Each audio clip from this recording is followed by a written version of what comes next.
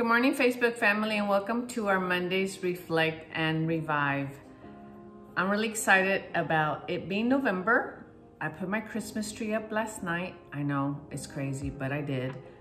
Just a tree. I haven't decorated, but I'm really excited for the season, for Thanksgiving, for Christmas that is coming up, being with family and friends, and just really enjoying our time together. I pray that the same goes for you guys as well.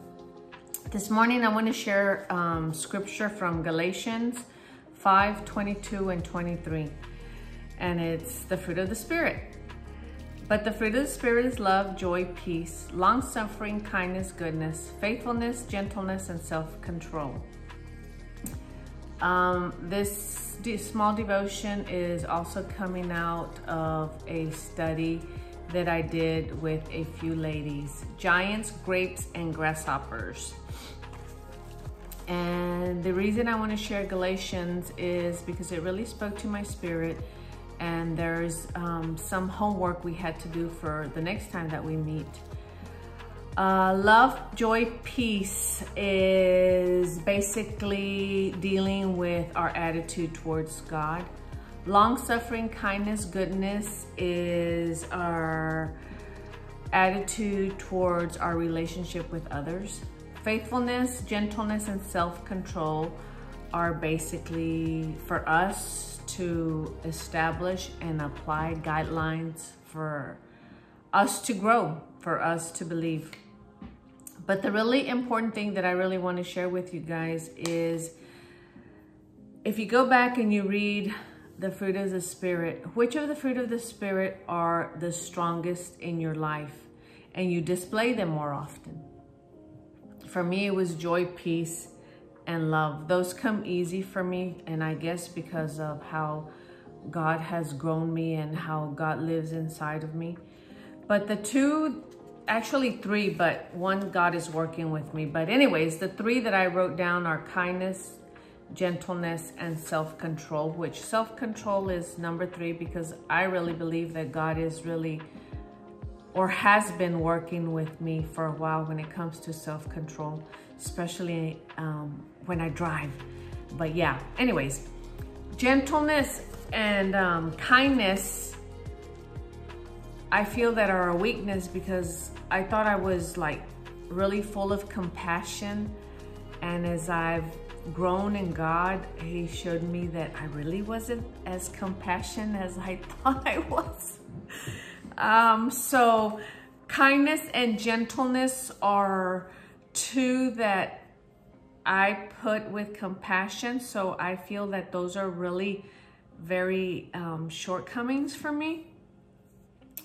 And since our small groups, I've been really paying attention to everything that comes my way and try to react with it with kindness and gentleness, and just how I speak, and just my body language, and everything else, my facial expressions, because I know that my face always tells a different story.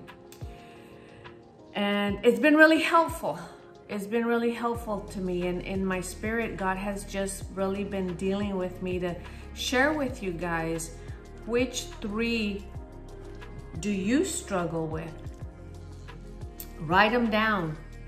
Date it when you wrote it down, and journal every day when you come up against something, and see how you can use the fruit of the Spirit to become bigger, not bitter, to become excited, not down in the dumps, to become more at peace with your own self, not so much the world and the situation, to be able to give more love, just as, you know, for me, the gentleness and kindness, to be able to just put it out there a little bit differently.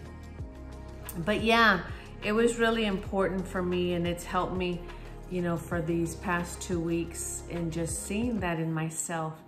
You know, God is just full of humor, you know, when it comes to trying to grow us and get us to that place where He knows we can be. So I'm not ashamed of putting my weaknesses out, especially when it helps me to grow. You know, I was brought up with, oh, Cris is so full of compassion, and Cris this and Cris that when it comes to compassion. And then, you know, be, you know, 53, 54 years old and see that you've never really been that. You know, it's like, what a wake-up call. But I'm grateful to God that he has seen me through, and he has seen me out, and he has showed me where, you know, I fall short in so many areas, but it's because he loves me.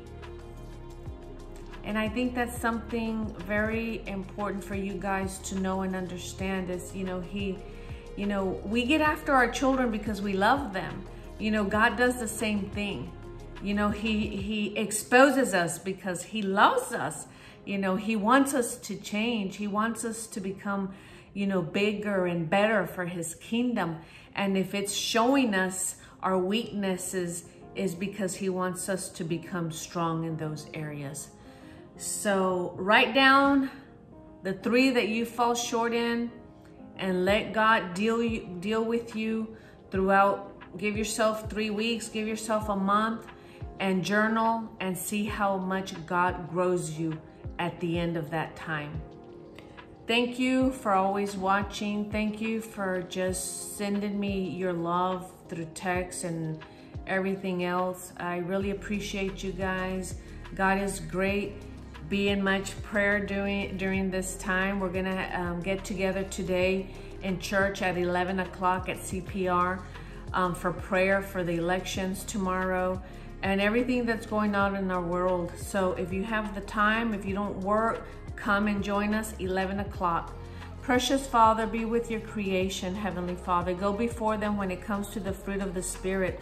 This is our connection with you. This is part of who we are in you. And I just pray that my brothers and sisters in Christ, you know, work it out, Heavenly Father, with you on their side, dear God, that they would see, dear God, where they fall short, Heavenly Father, and try to become bigger and better in that, dear Lord.